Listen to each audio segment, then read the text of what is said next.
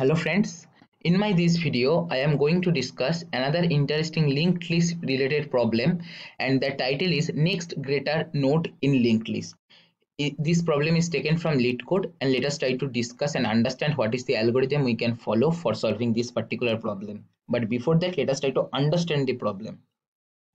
We are given a linked list with head as the first node. Let's number of nodes in the list: node 1, node 2, node 3 up to node n. Okay, whatever. We will be only given the head. We don't know the length. Okay, because in linked list length can be anything. It has no predefined length like array, right? So each node must have a next large value. For node I, next large node I is the node j dot val. That is, we are getting that value corresponding to node j, which is greater than the value stored in node I, such that j greater than I and node j dot val greater than node I dot val. Okay, and j is the smallest possible choice. If such a j does not exist, then next large value should be 0. Return an array of integers where answer of I equal to next large node of I plus 1. Okay, note that in the example not outputs below, example input array such that 215 represents serialization of linked list with a head node of value 2, second node value 1, third node value 5. Okay, so this may look complicated from if you go through the problem statement. Better to go with the example. See, input is 215. So my first node has the value 2, second node has the value 1, third node has the value 5. So after 2, what is the next greater element? 5. So 5 has to be printed. After 1, what is the next greater element? 5. So 5 has to be given in this array. And after 5, what is the next greater element in the right hand side? Nothing. So that's 0. Like that. 2, 7, 4, 3, 5. So for 2, next greater is 7. For 7, next greater is nothing. So 0. For 4, next greater is 5. For 3, next greater is 5. For 5, there is no such next greater element. So that's 0. Okay. So how you can write the code? Very simple. Working with linked list a bit difficult. So what we will do? We will traverse our linked list from the beginning to the end, and we'll extract all the value of each node, and we will store that in one array list, and then we'll perform the same operation in the array list. Okay, how you can perform? Suppose this is one array 215, and how you can find next greater element? Very simple. I will use one for loop for iteration of this iteration in this array from the beginning to the end, and another for loop starting from I plus 1 to the end to take the next greater element. As soon as I get next greater element, I will break that inner for loop. That's all. So here is the code. Let me explain. So class solution, okay, public int array, so that our return type should be array. Next large nodes, okay, this is our function name, and list node head, we are passing the head of our linked list. Okay, and here is the code is written. Okay, that is list node, that is int val and list node next. As you know that for each node there are two parts, one is value, another one is that is reference to the next node, right? And list node index, this is here we are using the constructor of list node, val equal to x, we are giving the value as x in this particular node which will create. Okay, that is the normal code we write for node also, right?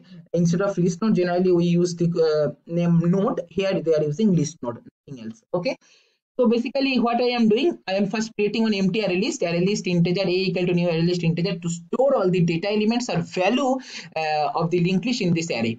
So list node p equal to head. Generally sometimes we do mistake like this. We generally are habituated with writing node p equal to head, but see, the name of this particular class is list node, okay, which is creating the node, so that we have to link list node here.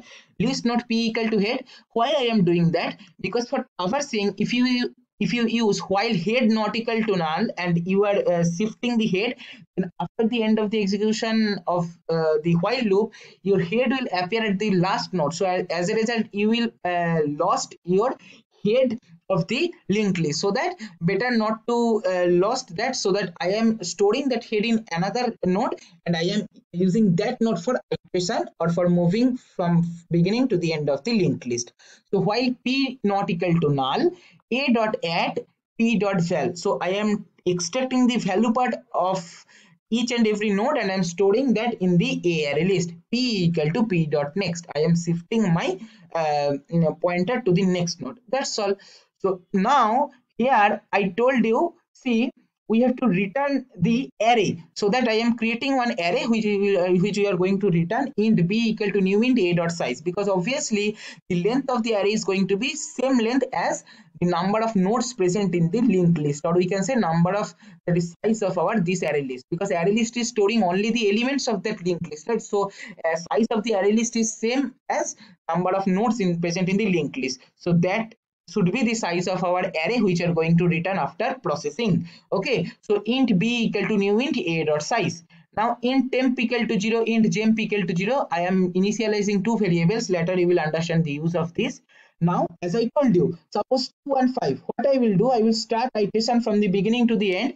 So for that, I am using this outer for loop for int I equal to 0, I less than a dot size, I plus plus, and I am extracting each and every element in this array, that is int m equal to a dot get of I. Now what I will do, suppose my first extracted element is 2. Now I will start iteration. So here I equal to 0, right? So I will start iteration from I plus 1 to the end, and I will check if I am getting some element which is greater than this particular element or not. If I am getting, I will store that in my this array, which b array, which we are going to return. Otherwise, I have to put 0. Okay, and as soon as we will get the next greater element, we have to break loop. Otherwise, the maximum greater element situated in the right hand side, not the next greater. Okay. Okay, right. So for int j equal to I plus 1, j less than a dot size, j plus plus. If m less than a dot get of j, that means if we find that greater element, b of temp equal to a dot get of j, jump equal to 1, break. So we are breaking that. Why I am initializing jump equal to 1? Because sometimes it may happen that we may not find any greater element in the right hand side. Like for this case, if you consider 7, in the right hand side of 7 the elements are 4, 3, 5, so no greater element are there, so we have to store 0. So for that, what I am doing, if jump equal to 1, for the next iteration simply we can do jump equal to 0. But if jump not equal to 1, that means jump equal to 0, because we have initialized jump equal to 0, right? So that means we have not find any greater element, that is this condition is not at all satisfied for any cases. So in such case, b of temp equal to 0 we have to do, because we are storing 0, right? In that case, if we are not finding any element in the right hand side which is just greater than the element, so and temp plus plus to move to the next in the array. Okay, this is our array that is index. Okay, and after that return b. That's all. So this is the algorithm, very simple. Always try to work with linked list. If question comes, then always map the value or the data present in the node in an array list, then process the array list and store or modify the linked list value according to the processed array list elements. Okay, this is one of the simplest way. See, it is accepted. Okay, and here are some statistics also. You can see next challenges also came. You can do the, if you are able to understand the algorithm, you can implement the same program in your favorable language, whether that may be C++, C or Ruby or PHP, whatever. Okay, I'm going to post the same code in the comment section. If you want, you can check there. Thank you for watching.